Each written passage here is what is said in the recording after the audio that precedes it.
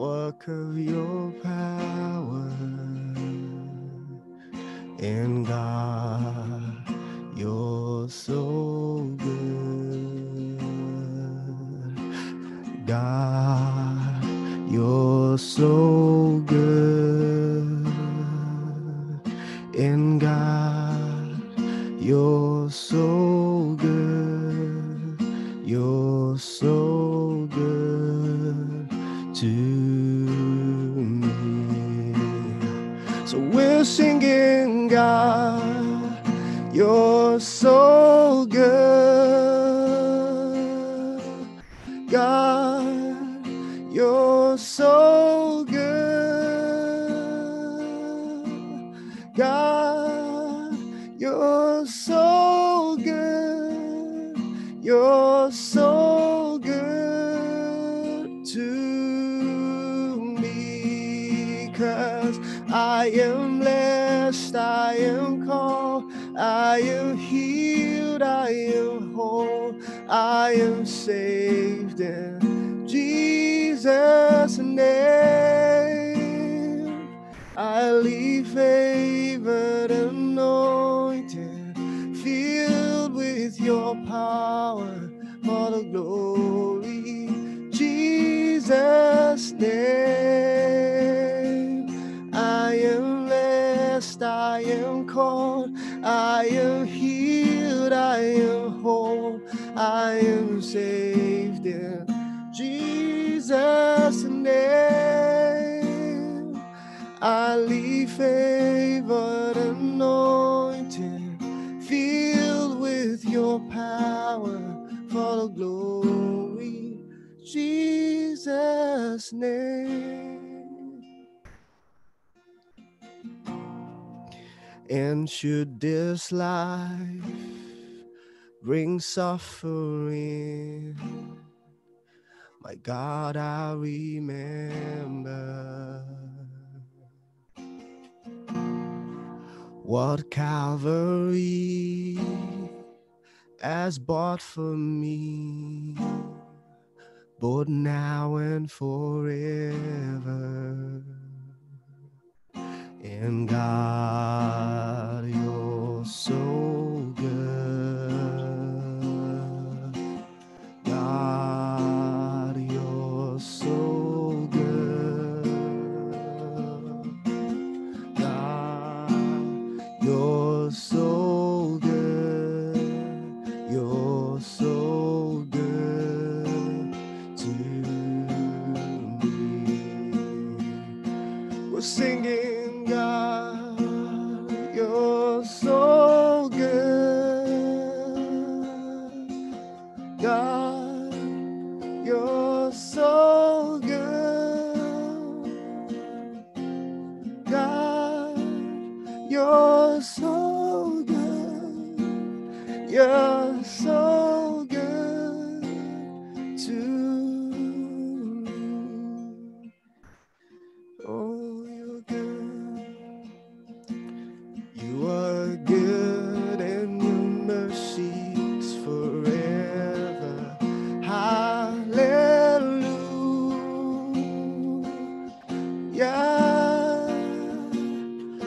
You are good and your mercy is forever.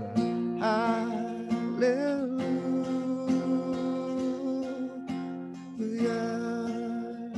Oh, you are good. Mercy is forever. Hallelujah.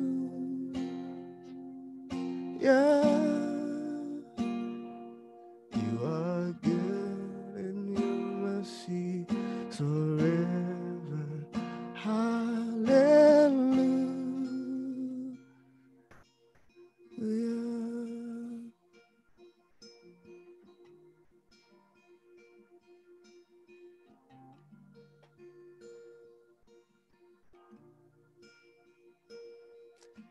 Your mercy is forever, God.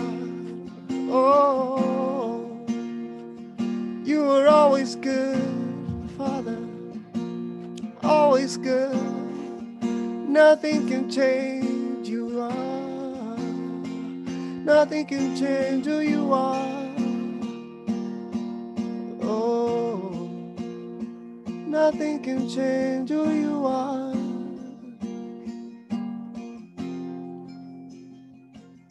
And you are good, and your mercy is forever. Hallelujah.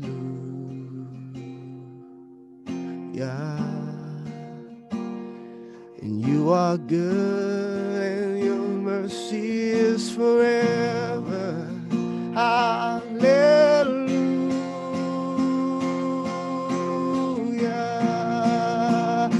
'Cause you are waymaker, miracle worker, promise keeper, light in the darkness. My God, that is who you are. Yeah, you are waymaker, miracle worker, promise keeper, light in the darkness. My God, that is who you are. Oh, you are waymaker, miracle worker, promise keeper, light in the darkness. That is who you are. Oh, waymaker, miracle worker, promise keeper, light in the darkness. That is who you are. That is who you are. That is who you are. That is who you are. That is who you are. That is who you are. That is who you are. That is who you are. That is who you are. Oh, when we can see it, you're working. Even when we can feel it, you're working. Stop, you never stop working. Never stop, you never stop working. Even when we can see it, you're working. Even when we can feel it, you're working. You never stop working. Never stop, you never stop working. Even when we can see it, you're working. Even when we can feel it, you're working. You never stop working. Never stop, you never stop working. Even when we can feel it, you're working. Even when we can see it, you're working. You never stop working. Never stop, never stop. Waymaker, walker, light in the darkness. That is who you are. Oh, you're a miracle worker. You're a miracle worker. Oh, you're a miracle working God. You are such an awesome God. Such an awesome God. You're a miracle working God. You are such an awesome God. Such an awesome God. You're a miracle worker, miracle working God. You are such an awesome God. Such an awesome God. Oh, you're a miracle working God. You are such an awesome God. Such an awesome God. You're a miracle worker. You're a miracle working God. You are such an awesome God. Such an awesome God, yeah. You're a miracle working God. You are such an awesome God. Such an awesome God. Oh, awesome God.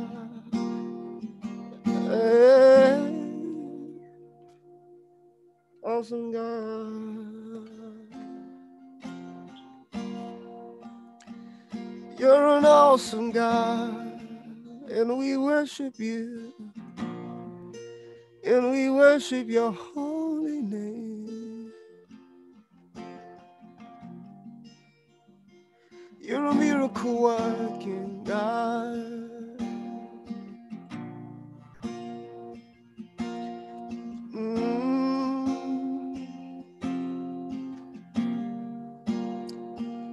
You're a miracle worker.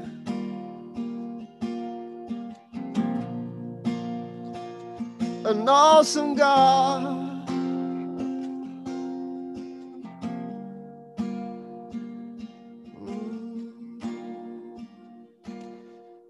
A miracle worker. Awesome God. Such an awesome God.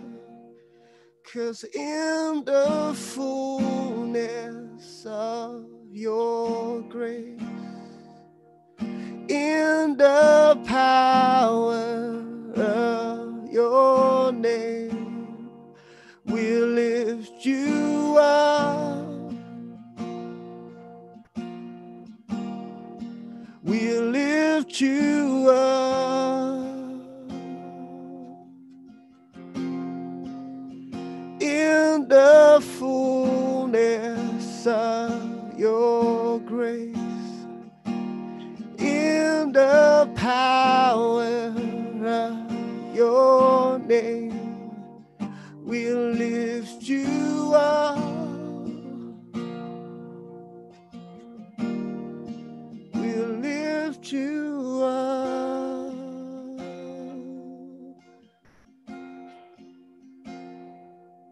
My friend,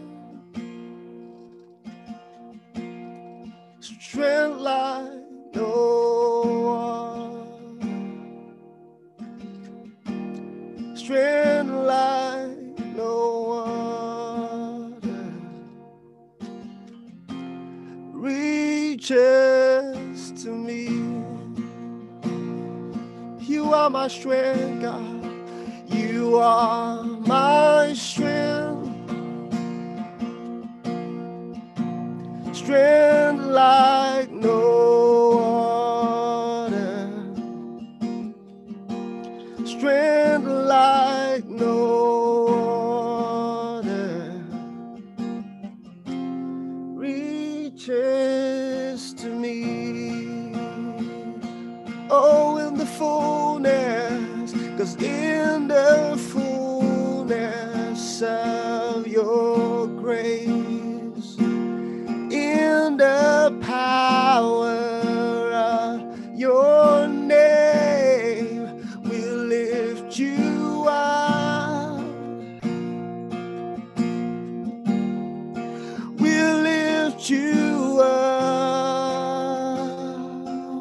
In the fullness, in the fullness of your grace, in the power of your name, we'll lift you up.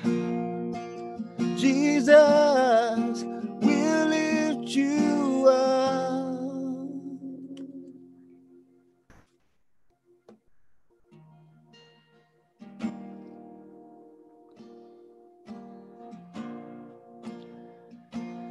In the power of your name, we'll lift you up. We'll lift you up.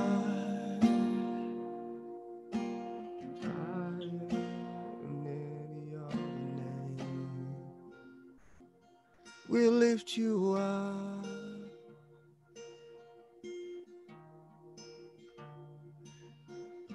Higher than any other name, we'll lift you up.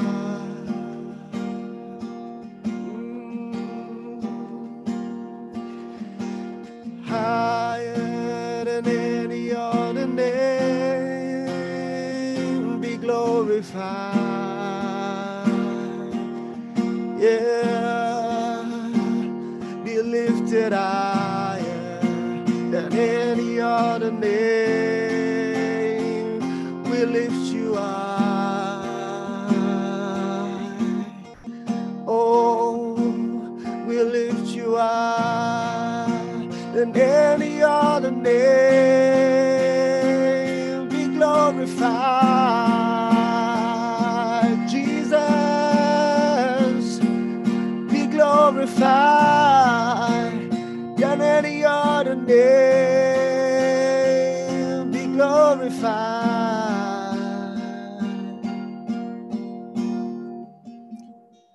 Be glorified than any other name.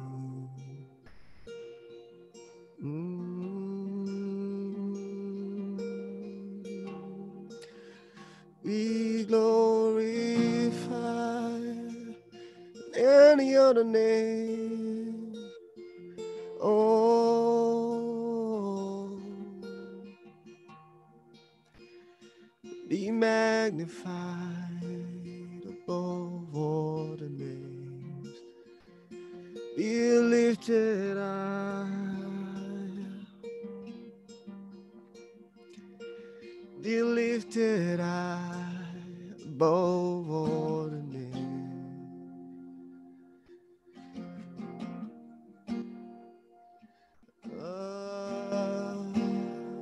We worship you, God, this morning. Oh, be lifted high. Can we just worship God in our tongues, in our own voices? Be lifted high than any other name. Oh, be magnified. Oh, be magnified above all the names. We lift you high. Yeah, we lift you high above all the names. We lift you high, Jesus. We lift you high above all the names.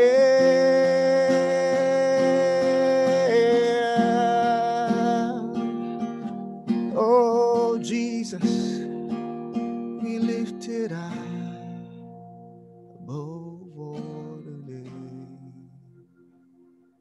'Cause there is hope in the promise of the cross. You gave everything to save the ones you love. And this hope is an anchor for my soul. My God will stand unshakable.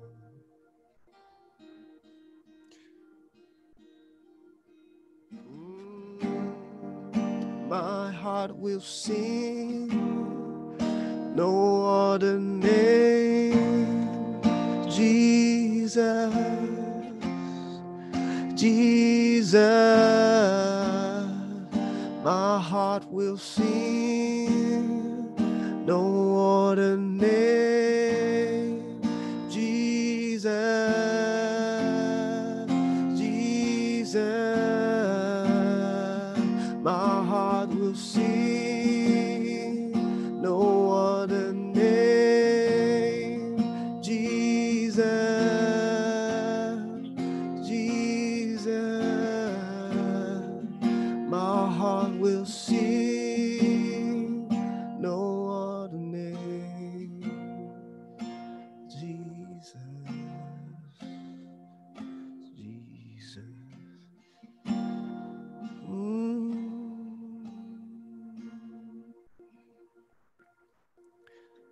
Jesus at the center of it all. Jesus at the center of it all.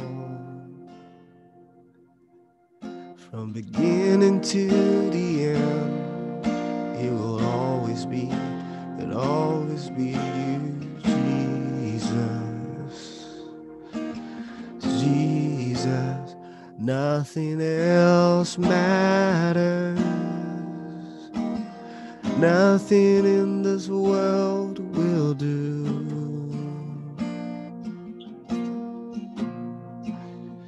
Jesus at the center. Everything revolves around you. Jesus, you.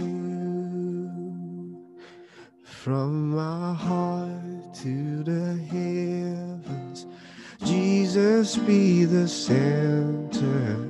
All about you. Yes, it's all about you. From my heart to the heaven, Jesus be the center. All about you. Yes, it's all about you. From my heart to the heavens, Jesus be the center. All about you. Yes, it's all about you.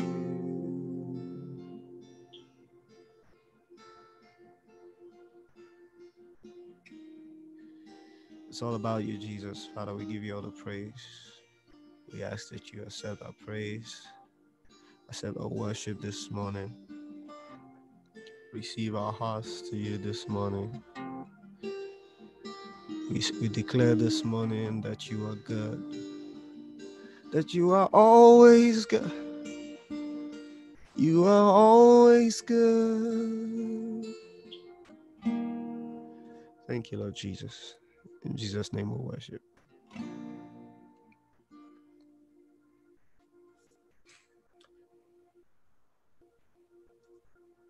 Glory. Let's begin to thank God. Let's begin to worship his name. Let's begin to exalt him, adore him. He's worthy. He's worthy. He's worthy of everything and anything that we may possibly think, imagine, dream. God is our Father. He's great. He's awesome. He's excellent. Let's just begin to thank him that we're here, that we're present in spite of everything going on around us. We are here, gathering together through Zoom, through electronics to glorify his name, to lift him higher, to exalt him, to spread his truth, not our words, not our experience, not our thoughts, our logic on who God is, but the truth of God given to us. Let's thank him for this opportunity, this ability. Let's thank the Father. Father, I thank you. Thank you for this moment. Thank you for the life you've given me. Thank you for the breath you breathed into my lungs. I thank you for power. Thank you for truth. Thank you for understanding. Thank you for knowledge.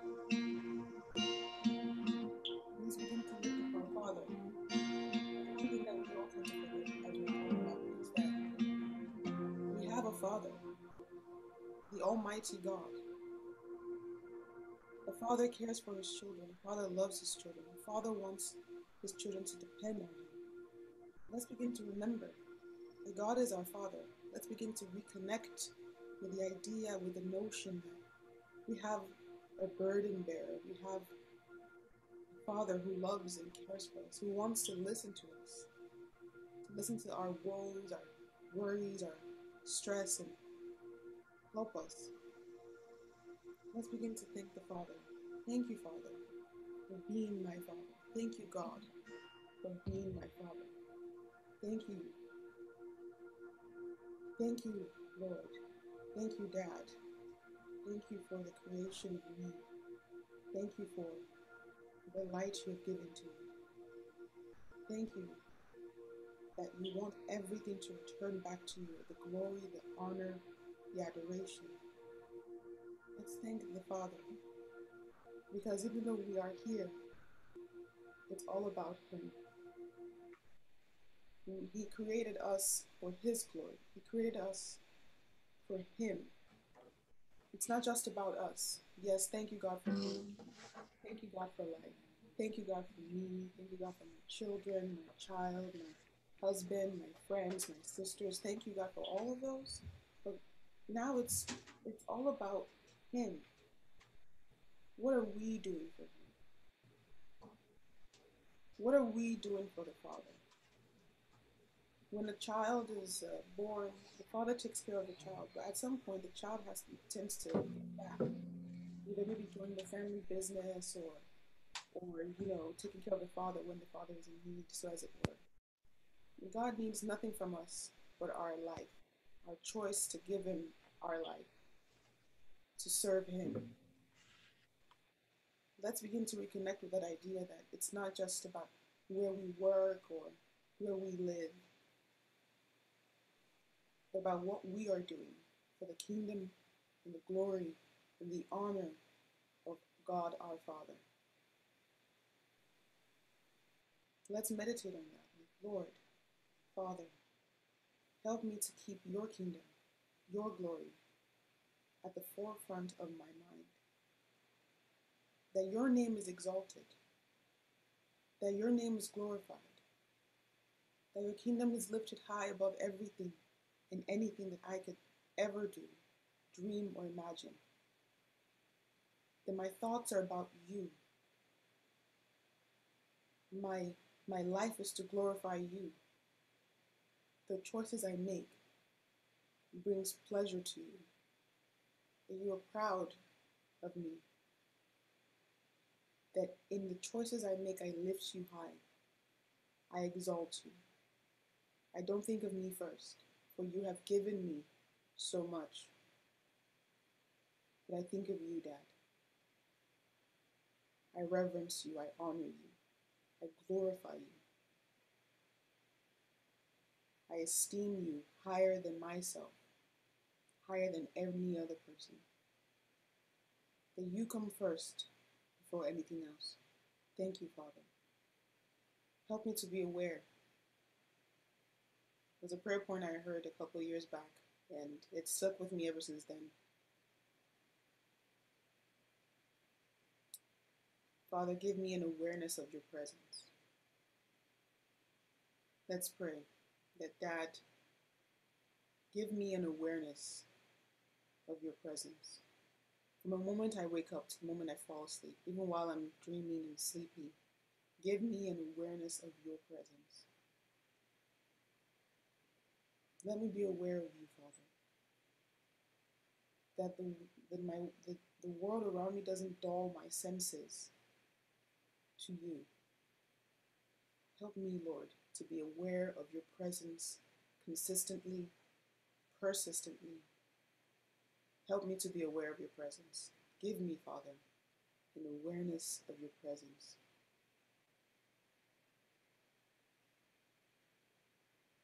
Father, increase me. Increase my faith in you. Increase my knowledge, my light, my love, my desire for you. Help me, Lord, that from the moment I wake up, even while I'm asleep, my thoughts and my heart, my desires run to you. When our heart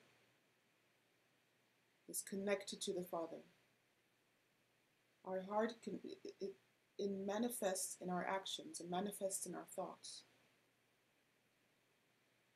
We please the Father when our heart and our desires and our actions please Him as well.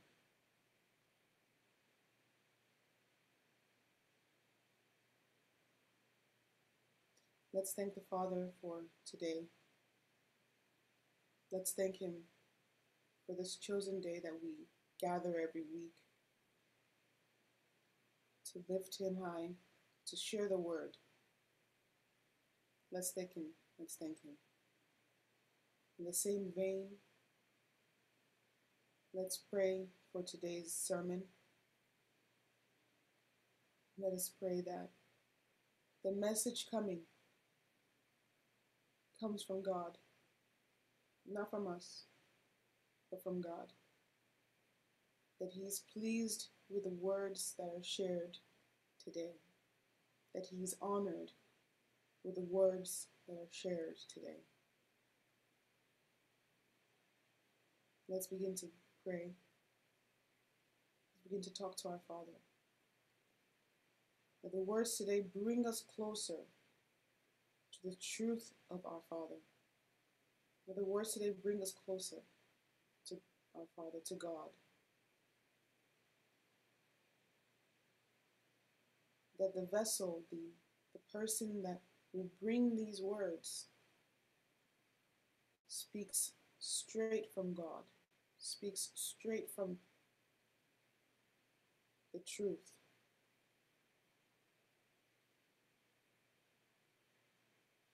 And God is glorified in everything. That God is glorified.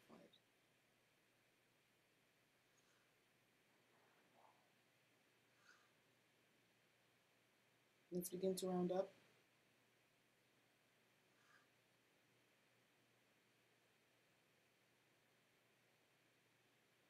For in Jesus' mighty name we've prayed. Thank you, Father, for today. Thank you for the opportunity. Thank you for the strength. Thank you, Dad. Thank you. We pray that you're glorified. We pray that you are honored. Thank you, Father. For in Jesus' name we have prayed. Amen. All right. Good morning, ladies and gents. I hope everyone is doing well. I hope we're all growing in grace. Okay. So, first of all, for if you're not aware, we're online simply because of the new COVID warning in Harris County and in Texas, all in general, right? So we're just like, oh, let's be a little bit safer.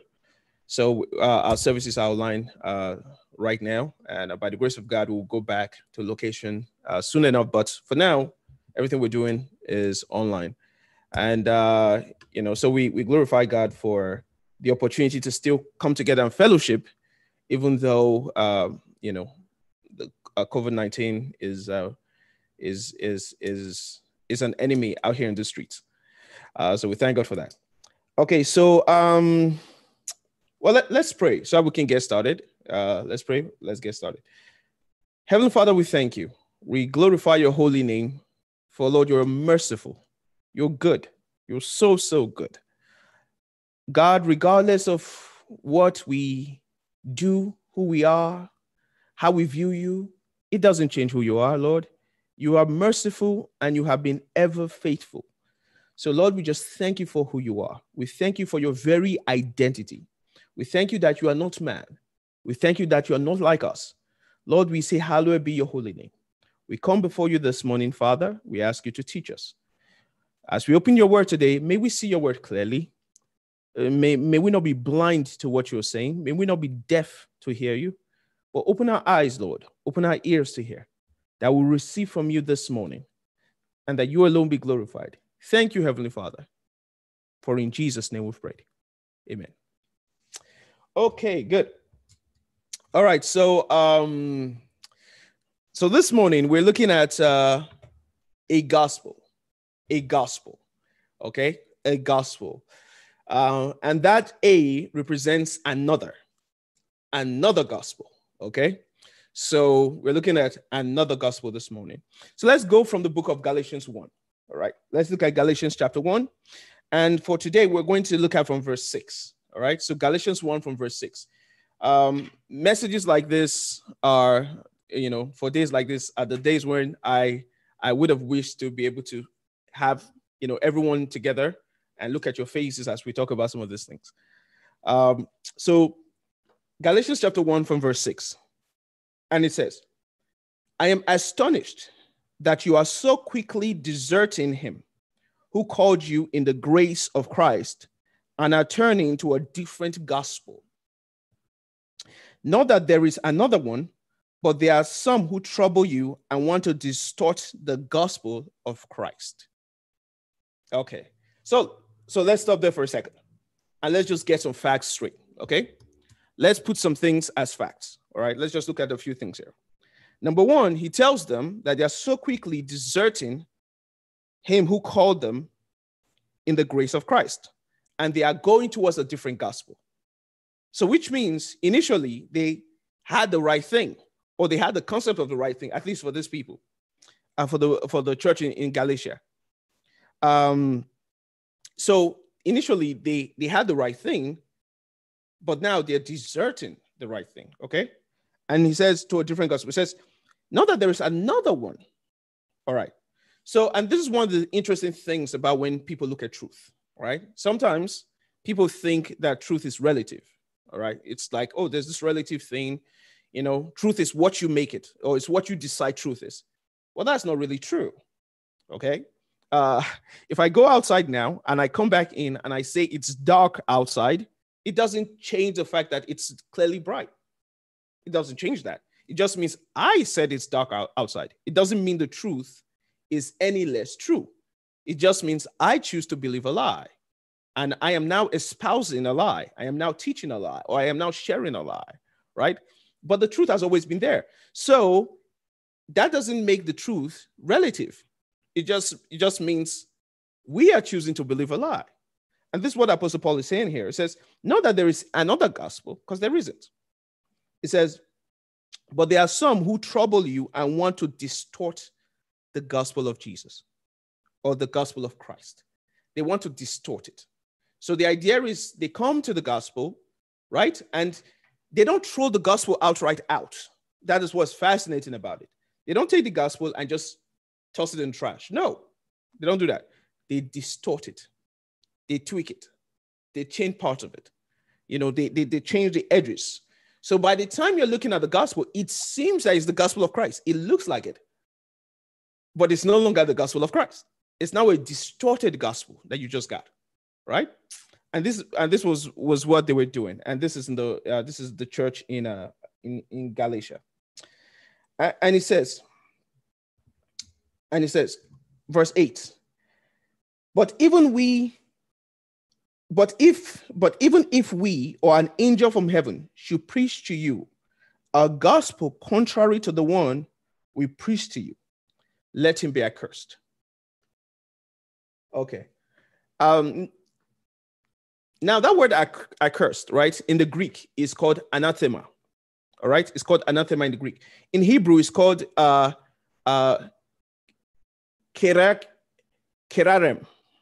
So that's the Hebrew. So and the Hebrew is an Old Testament kind of a word that was then translated to Greek to now mean anathema in Greek.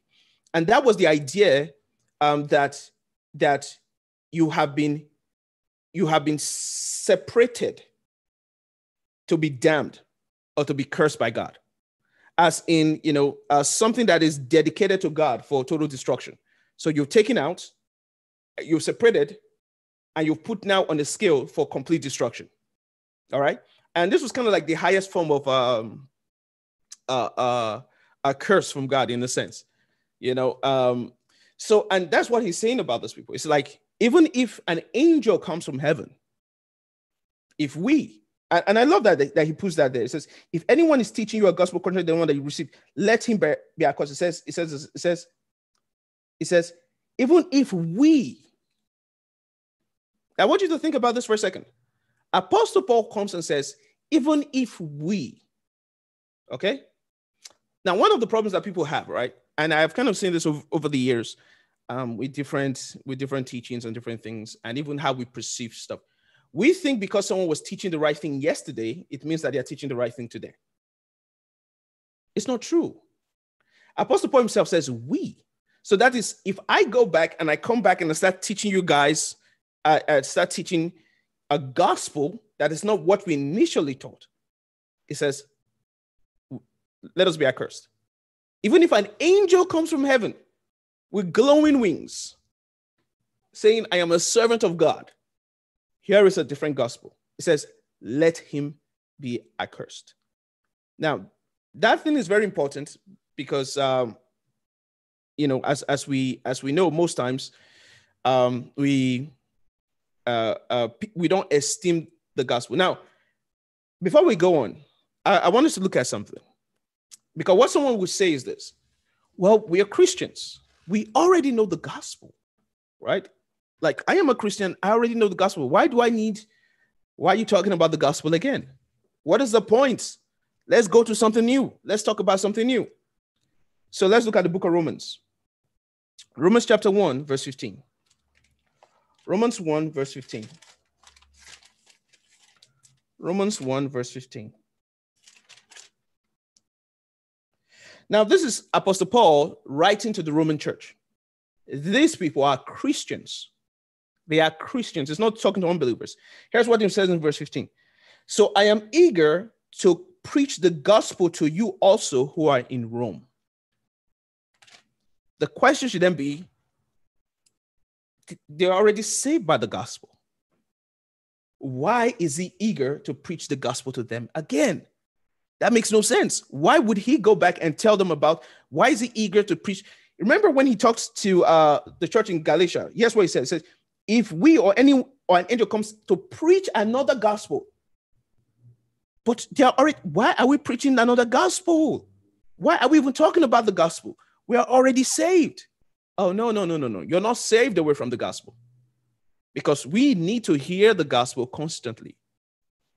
We need to, first of all, understand that the gospel is not just a simple 1 + 1 = 2. There are layers in the gospel that we need to understand.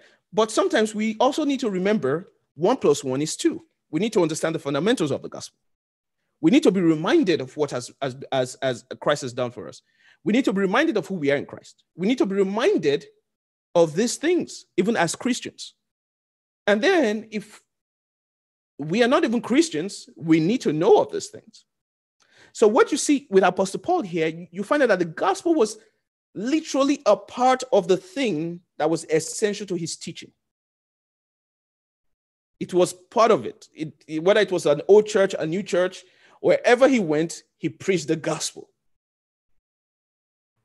And I think that that's a fascinating thing, because sometimes when we hear someone talking about the gospel, we feel like, oh no, come on, bro, let's go to the deeper things.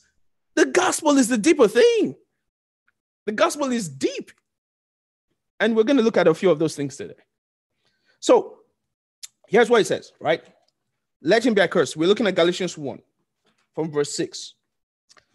Now it says, now let's continue from verse 8. But even if we or an angel from heaven should preach to you a gospel contrary to the one we preach to you, let him be accursed. Remember, I said this is an ultimate curse. You've been set aside just to be for destruction. It says, as we have said before, so now I say to you again, if anyone is preaching to you a gospel contrary to the one you received, let him be accursed. Now we're going to look at the gospel they received, okay? Let's just make sure that we understand what the gospel is. Verse 10. For am I now seeking the approval of man or of God? Or am I now trying to please man? If I were still trying to please man, I would not be a servant of Christ.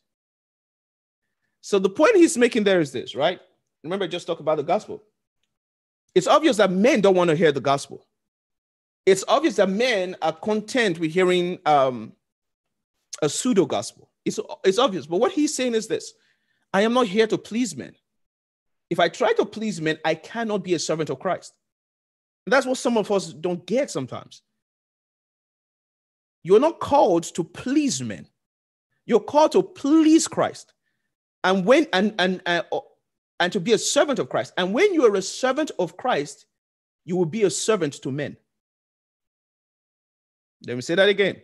When you're a servant of Christ, you will be a servant to men. And what do I mean by that? I mean, you will be humble. You would bow. You wouldn't stand and say, look at me, I'm highly exalted. Instead, you will fall on your knees. You will serve men. That's the whole idea of being a servant. You will serve, right? But you're not serving men because you're trying to please men. You're serving men because you're a servant of Christ. But when you try to please men, you cannot be a servant of Christ. It just doesn't work, because that means when a man doesn't want to hear something that Christ wants you to say, you will not say it. Why? Because you have to please that man. To you, you feel like pleasing men is your own way of showing love. but true love resides in God. So when we follow God, then we can truly show love. And sometimes it might not come in the way that men expect. But anyway, let's continue. Let's look at this. Now, verse 11, it says, for I would have you know, brothers, that the gospel that was preached by me is not man's gospel. Okay. So here are a few things that we can get from this passage, right? Before we move on. Number one, people were leaving the gospel for something else that they liked. Okay, that's number one. Number two, there is no such thing as another gospel. There is just a distorted gospel of Christ. All right. So there's just a distorted gospel of Christ, which then comes off as multiple types of gospels, right? So there are a bunch of them everywhere, but it's just a distorted version of the truth, okay? Which makes it a lot. Number three, what we know from there is this. Apostle Paul clearly tells us that if he comes back to preach a gospel that is contrary to what he initially preached, let him be accursed. Which means it shows us that it's possible for someone to start off right and veer left. Okay? That's possible. The next thing we find out is this. Even if an angel comes from heaven to preach a contrary gospel, let him be accursed. Which means it doesn't matter the authority of the person. It doesn't matter how much you look up to the person, how holy you think this person is. Because if an angel comes down from heaven to preach a different gospel, and Apostle Paul is saying, let him be accursed, then there is no man, no matter how holy he is, that should not be accursed for preaching a different gospel. So let's just put that down there in stone. Okay. Then here's the final thing that we see here. Apostle Paul's perspective is, I am not here to please men. I am a servant of God. And if I try to please men, I cannot be a servant of God. It just doesn't work. Okay? All right. So now let's look at 2 Corinthians. 2 Corinthians 11. 2 Corinthians 11 from verse 7. 2 Corinthians 11 from verse 7. And after looking at this passage, then we'll dive into what we need to learn today. 2 Corinthians 11 from verse 7. Okay. All right. It says, or did I come into sin in humbling myself so that you might be exalted because I preach God's gospel to you free of charge? So he says, hey, you won't charge for this. And here's what it says. It says, I robbed other churches by accepting support from them in order to serve you. And when I was with you and was in need, I did not burden anyone, for the brothers who came from Macedonia supplied my needs. It says, so I refrained and we refrained from burdening you in any way. Verse 10, as the truth of Christ is in me, this boast of mine will not be silenced in the regions of Achaia. And why? Because I do not love you. God knows I do. Okay. So what he's telling them here, right here, is this. Listen, guys, you guys got the gospel. You got the gospel. And the gospel you got, right? The gospel you got was free of charge. I didn't take any offering from you. I didn't take any tithe from you. I didn't ask you guys to sponsor my ministry. None. I just came to you preaching the gospel. So much so that for my needs, other churches were the ones taking care of my needs, right? So it wasn't even you guys. You guys didn't even do anything for me. It was other churches that would help me out, right?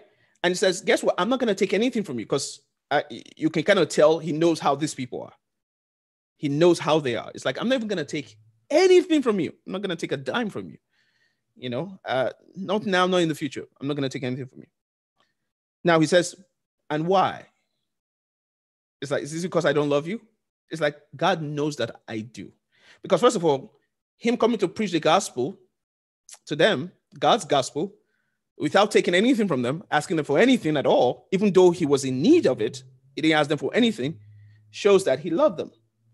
And there's a realization that him asking something from them might come off like, oh, maybe is this why he's doing this, da, da, da. So it's like, I'm never going to do it. And that's one thing that's funny about the perspective of the gospel today. Nothing should shield the glory of the gospel of Jesus Christ. Nothing should shield the glory of the gospel of Jesus Christ. Which means if there is something that someone, has an expectation of that would hinder the message of the gospel, guess what? Your job is to make sure that that path is clear, that there is nothing that they could hold against the gospel of Jesus Christ, that there is nothing that they could hold onto and say, well, this is why, this is why I don't want to listen. There is nothing there.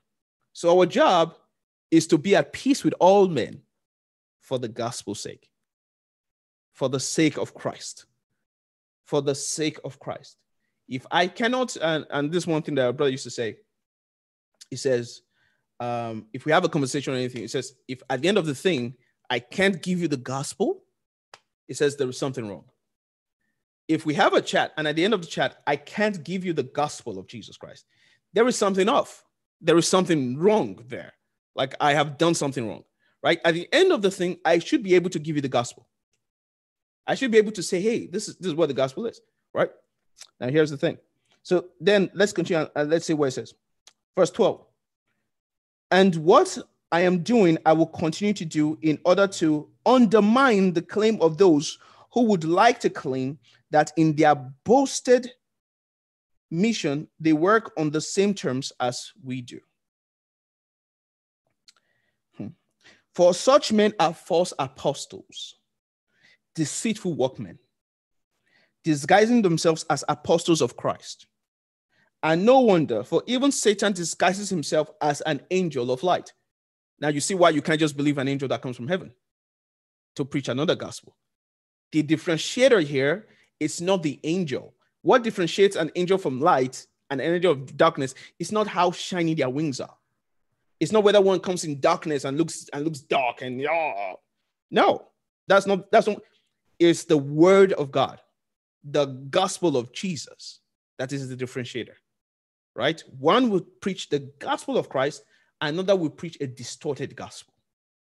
That's how you know. It's not based off of, well, this person does all the miracles in the world. This person is the most anointed person. It's none of that. It's all based off of the word. This is what Apostle Paul is telling us. Because here's what it says. Let's look at verse 13 again. For such men are false apostles, deceitful workmen, disguising themselves as apostles of Christ. And no wonder, verse 14. For even Satan disguises himself as an angel of light. So it is no surprise if his servants also disguise themselves as servants of righteousness. Their end will correspond to their deeds. So, no false prophet is going to come to you and say, hey, I am an angel of hell. No, they're going to look very righteous. They're going to speak very righteously. They're going to act righteously according to what you think a righteous person should be, because that's why you would fall for it. That is why you would fall for it. It's going to be hard to differentiate between a true minister of God and a fake. It's going to be hard. But here's the funny thing. There's an easy way. The gospel of Jesus. That is the one thing that differentiates us. When you look at the entirety of the gospel, because the gospel, like I said, it's not just one part. And we're going to look at a few of these things today. And maybe we'll continue next week, but we're going to look at a few of these things today. The gospel of Jesus Christ is not just one part. There are layers to it that continues in this. When someone starts going left on that and tells you, no, this is not part of the minute they start changing it, they start adding to the gospel or they start taking away from the gospel. At that point, it is no longer true. It is no longer true. Okay? So what we find here is this. I want us to break these points down. Number one, there are men, now, and we kind of see that from verse 12, from 13 onward.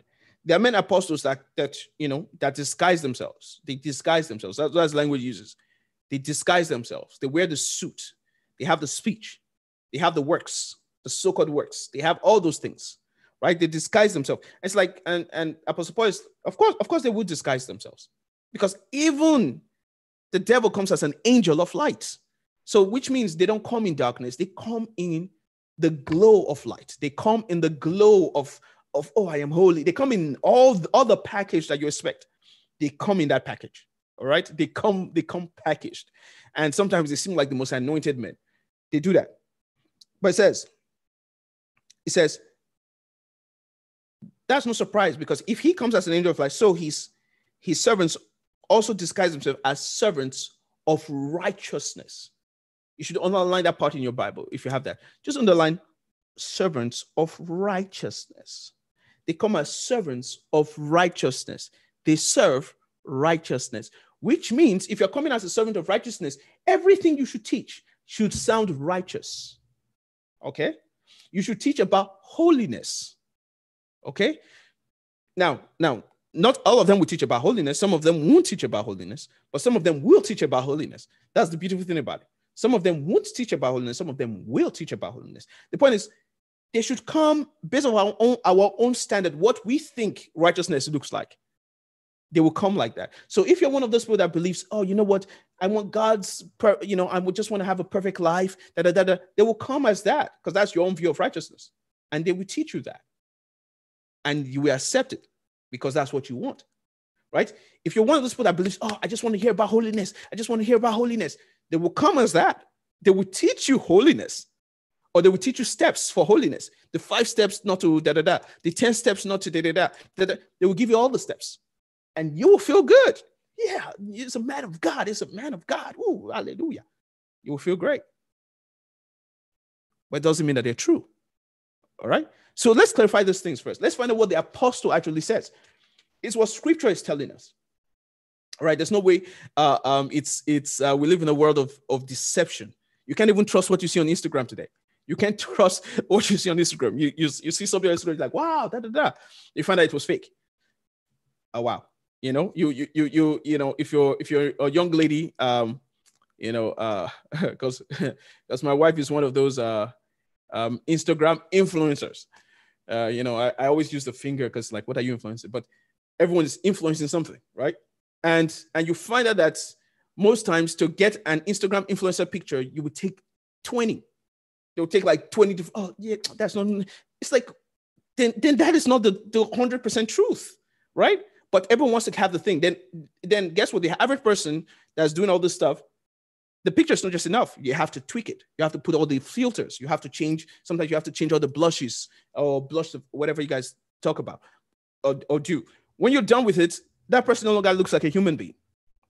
It becomes like a different standard of beauty, right? Everything is enhanced. But the average person that sees it believes it. But that's not true. That's not how that person looks in the morning. So we live in a world of fakeness. Everything is false. Don't you think the same thing in the body of Christ? It's the exact same thing. But here is Apostle Paul talking 2,000 years ago. Warning us, which means at the time when he's teaching this was already happening. This is not a new phenomenon. This didn't start yesterday. It's been happening since the time of the apostles. Nothing is new under the sun. It just looks different. So this deception has been happening. Now we live in a world where it's easy to deceive now. It's easy. If you're a marketer, you know it's easy. You can start a brand new website tomorrow and act like you've been in business for 20 years. It's easy.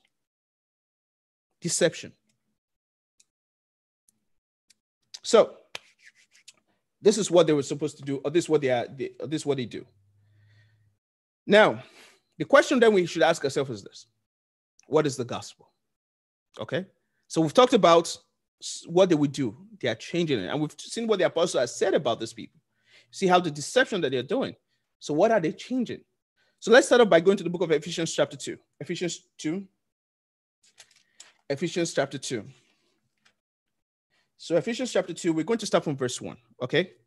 We're going to start from verse 1. So what we're going to do is we're going to read from verse 1 to verse 3, Then we're going to skip somewhere else. Then we're going to come back again to the rest of Ephesians chapter 2. So, and it says, and you were dead in trespasses and sins, in which you once walked, following the course of this world, following the prince of the power of the air, the spirit that now is at work in the sons of disobedience, among whom we all once lived in the passions of our flesh, carrying out the desires of the body and the mind, and were by nature children of wrath, like the rest of mankind. Okay. So let's break this passage down quickly. Okay. So what he's telling them, right, is that we were all dead in trespasses. Okay. We're all dead. All dead. There is no, oh, you know what? Oh, it's just a little blot. It's just a little blot in my skin. No, you were dead. You were dead in sin, right? Every unbeliever is dead in sin. Why? Because that's what God promised us. That is what God told Eve would happen. Or that's what God told Adam would happen. And I believe Adam told Eve. So that's what God told them would happen. When you eat of this fruit, you will surely die.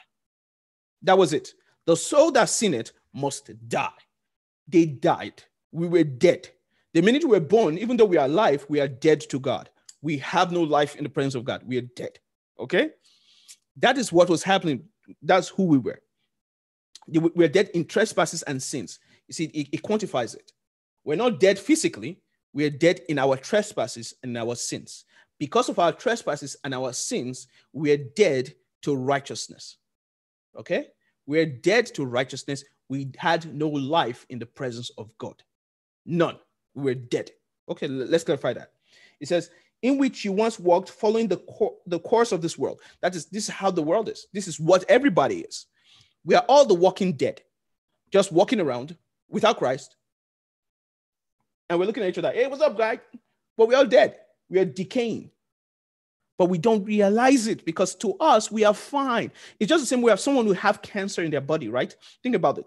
Someone would have cancer and not know until it's too late. But the cancer was always there killing them.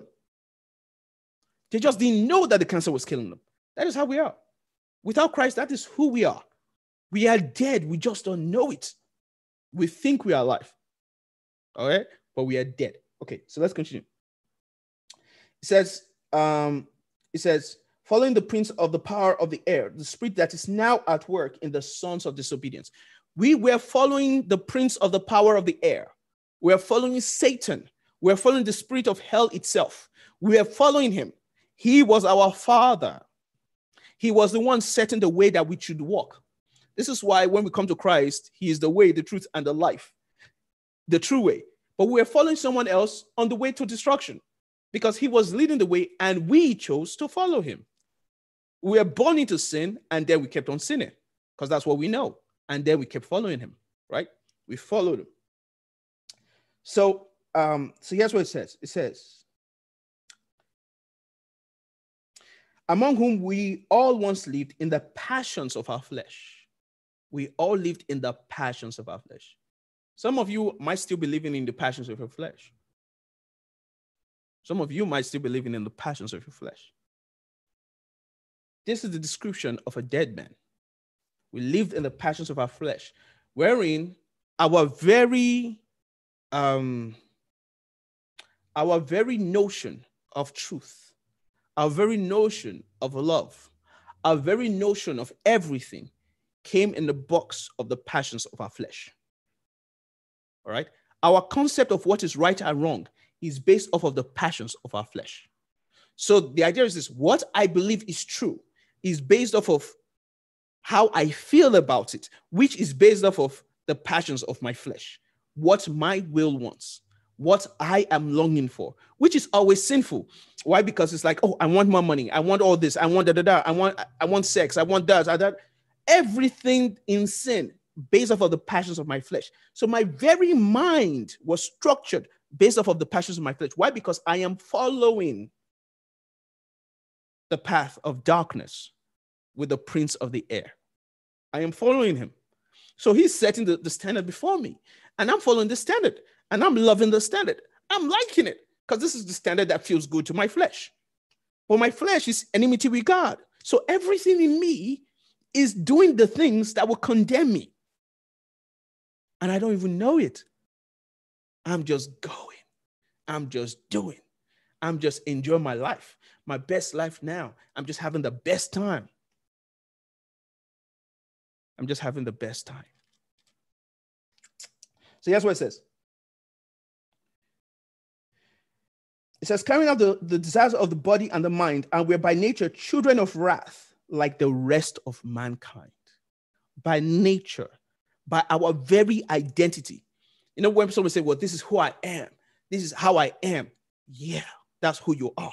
By nature, we are children of wrath. By nature. The very fact that we came out born with a seed of Adam, that we have in our DNA, we are children of wrath by nature. And when you look at everything that we do, right? Because, and this is the problem with when someone thinks that they're a good person. It's like, brother, sister, you're not a good person just because you did good deeds. You know, there are rapists out there that take care of people all the time. You know, that would save an old, woman from crossing the streets and being hit by a bus. That doesn't mean the rapist is a good person. You know, so the point is, when we think we're good people is because we did one good thing and we are judging ourselves based off of our standard. But remember that your standard is based off of your flesh. Remember that your standard is based off of the standard that the prince of the air has set for you. So now you're judging yourself based off of the standard that the devil has set. And now you're saying, I'm a good person based off of the standard that the devil has set. What? So, right there, what we find there is this. There is no good in us. We find that we're terrible. We find out that we're sinful people. We find out that people that have struggled. We find out that people that in our very nature are children of wrath. So that's what we find there. Let's look at Romans 3. And I'm going to be rounding up in a few minutes here. Romans chapter 3. Romans 3 verse 20. Romans 3 verse 20. So what is the gospel? What is the gospel? What is the gospel? Let's look more about what the gospel is, okay? Verse 20. For by works of the law, no human being will be justified in his sight, since through the law comes knowledge of sin. Okay. The point is this. You can't be good enough. You can't do good enough. You can't.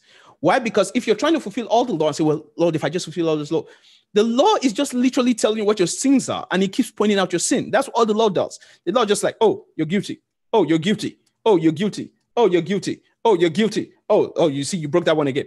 You're guilty. Why? Because the law does not empower you to overcome. The law does not give you the power to not sin. The law does not give you the power to please God. It just tells you what God has said. It just points out your sin. That's all the law does. Hey, you've sinned. Hey, you sinned. Now you're aware of your sin. Now you're aware of your sin. So now you're not only being judged by God, you're judged by yourself. You're judging yourself too. Everybody's judging you because the law is pointing out that you're a terrible person. That's what the law is there to do, to point out just how bad we are. Because we don't realize how bad we are. Like I said, because we are holding ourselves up to the standard of the devil. So we don't realize how bad we are. So the law comes out to say, you are not good. You are not good. I know you want to feel like you're good. I know you think you've done enough good deeds. But you're not good when you think about it. If you think about the thoughts that go through your mind, you're not good. If you think about some of the things that you say, you're not good. If you think about the fact that you can't be consistent, you are not good. Even not showing up on time for things. Just that simple thing, oh, I show up late. Just lateness in a sense makes us not good. Because now, if somebody else is there before you, you just wasted that person's time. So you didn't care about that person. You didn't care enough about that person. A simple thing, as simple as that, something that we don't even pay attention to, just tells you right there you're not good. Because if you were good enough, you would think about people before you. You'll be thinking about, did I have to do that? That's what you'll be thinking about, but you're not. You're not. People come second. Oh, I have things to do, bro. Okay, fine. I didn't have things to do. The point I'm making with this is just to help us understand. The law is here to show you just how non-good you are. Just how terrible we really are. So when we look at the law and say, well, I fulfill God's law. Brother, sister, you do not. You maybe fulfilled one law. Maybe you did one, but now you think you did everything. You didn't do everything. Because if you did everything, there'll be no need for Christ. You'll be good. And here's what's so funny. If today I saved the life of someone, right? But yesterday I killed someone. The life I saved today does not make up for the life I killed yesterday. So your righteousness today does not make up for the unrighteousness you did yesterday. So you have all those unrighteousness. So even if from today you decide I was going to be the greatest person in the world, it doesn't change that you were unrighteous yesterday. It doesn't change it. The fact is this: when it comes to Christ, or when it comes to the gospel, first of all, we are not good people. And that is where Christ comes in. Christ comes in and shows us what good is.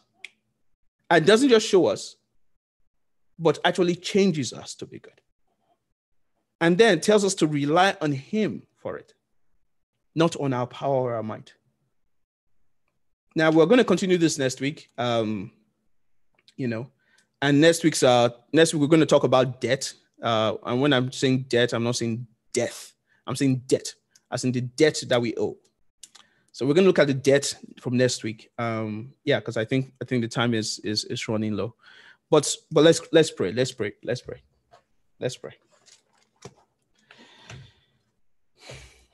just pray for yourself. If you know that you get swayed with different teachings and different things here and there, and you don't really know who is teaching the gospel, and you just want to grow in the Lord and see God for who he is, minus the false teachers, just seeing him for who he is. Ask God to help you, that he will direct you to his word, that he will show you his word, that you will see his word clear, that he will bring brothers and sisters, he will bring ministers around that glorify him, that will help you grow in him. Not agenda-based, people that just want to glorify God, people that just want to see what God is saying. Ask God that he will help you, that you will develop in Christ Jesus, that you will not follow men. You will not follow the so-called righteousness of men, that you will not follow that. I would say you will follow Christ. You will follow Christ. Ask him for help. And ask Jesus to make the gospel known to you. That will open your eyes to realize that we cannot do this on our own. We need Christ. We need him. And without him, there is nothing that we can be done, because we cannot fulfill this law. We cannot fulfill what we are supposed to fulfill. We cannot do it because we are weak and we are constantly falling. We are constantly falling. Ask God to help you. That he will help us. That he will help you. He will help you to do his will. Thank you, Heavenly Father. We glorify your holy name, for you're good. You're a good, good God. You're good. Thank you, Lord, for your word today. We thank you, Lord, for teaching me your word, Lord. Thank you, Lord, for teaching me that I will take your word into this week and I will leave it out. I pray for my brothers and sisters, Lord, that we will all leave your word out, Lord. Help us, Lord, to see your word even clearly. We glorify your holy name. For in Jesus' name we've prayed. Amen. So next week we're going to be here the same time, the same time. And so we're going to continue this. We have a lot more things to talk about with this. And by the grace of God, God will be glorified. All right. Thank you.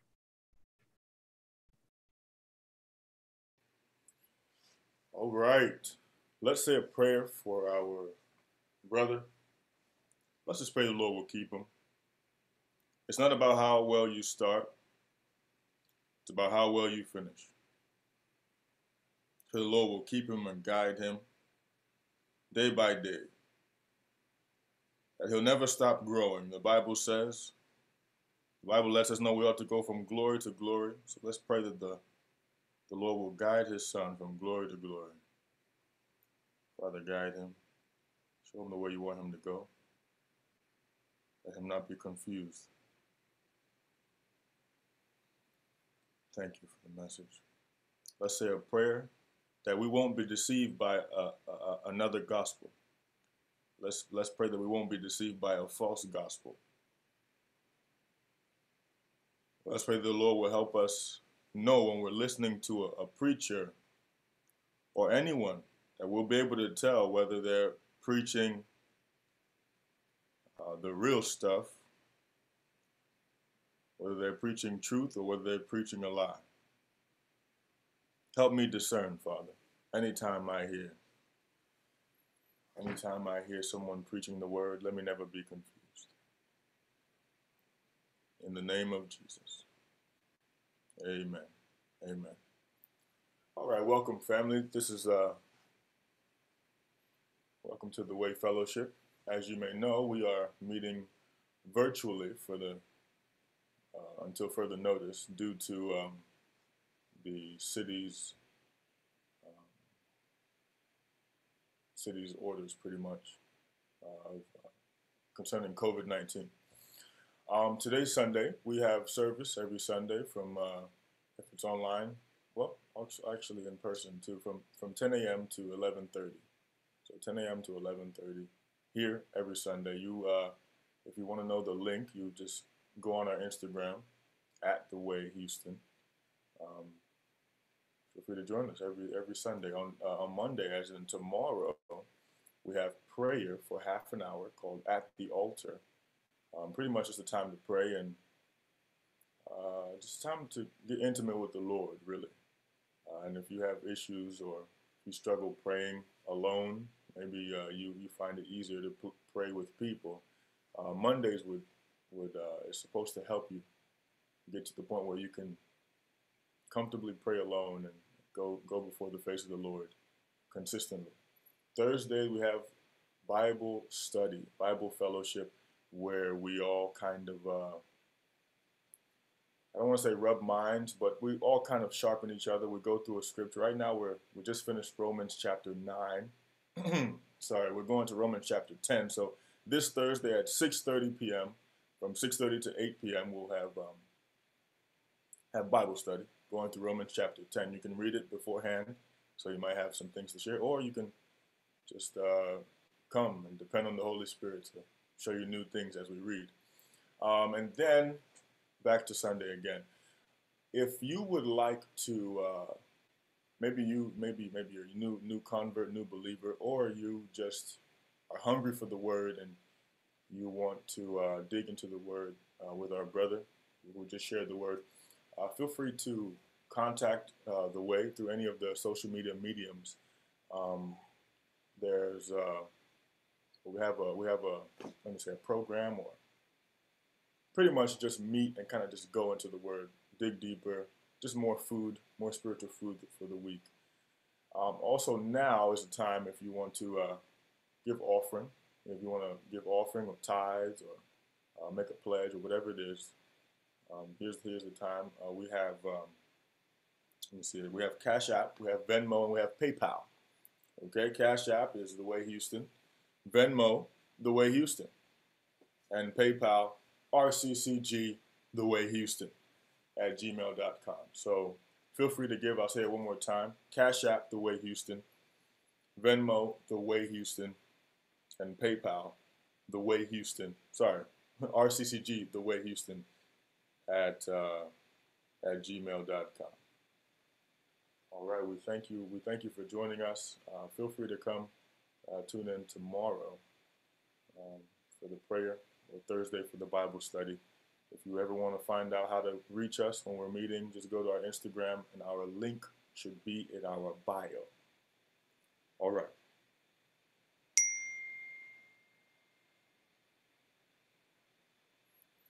Okay, I've just been messaged. I will just repeat the offering thing one more time. Cash App is The Way Houston. The Way Houston. I believe we all know how to spell the and way. Houston, best city in America. I know you know how to spell that. And Venmo, The Way Houston. Okay, the way Houston. Okay, and PayPal is RCCG, The Way Houston at gmail.com. The Way Houston. Okay. Okay, let's pray. Let's pray. Heavenly Father, thank you for allowing us to meet virtually, despite the situation that is going on and all around the world, actually. We thank you. We pray that you continue to guide us, help us grow in faith and not in fear. during these times. Help us draw closer to you, not out of fear, but out of love. Thank you. Guide us, Lord. Help us not be deceived by all the teachings out there, different gospels, the different truths that will have truth, but be mixed with deception and mixed with lies. Help us, Lord. Help us continue to grow. Thank you, thank you, thank you. If you have any concerns, help us remember to always take everything to you in prayer. Thank you, Father. In the name of Jesus. Amen. Amen. Yeah, I tried to give an offering to the Way Houston on Cash App, and there's no such thing. I don't see a Okay. thing. So Sorry. This is what someone just messaged me about as well. The T in the is capitalized. The W in way is capitalized, and the H in Houston is capitalized. And I have just sent it to the chat. So it's the $, capital T for the, no space, capital W for way, and then no space, capital H for Houston. Thank you. I didn't know that the capitalization mattered. Thank you. As you can probably tell, I don't use Cash App. I just have cash. All right, enough. But yeah, thank you. So feel free, ladies and gentlemen, brothers and sisters, to join with us tomorrow, 7:30. I don't know if I said that. 7:30. Sorry, 7 to 7:30. The link should be in the bio. We pray for half an hour, pray and worship. And then Thursday from 6:30, we're in Romans chapter 10, from 6:30 to 8 p.m. We're our link is in the bio as well. All right. Tune in next week for debt. We will post the actual title on our Instagram, social media. All righty. Thank you. Take care, everyone.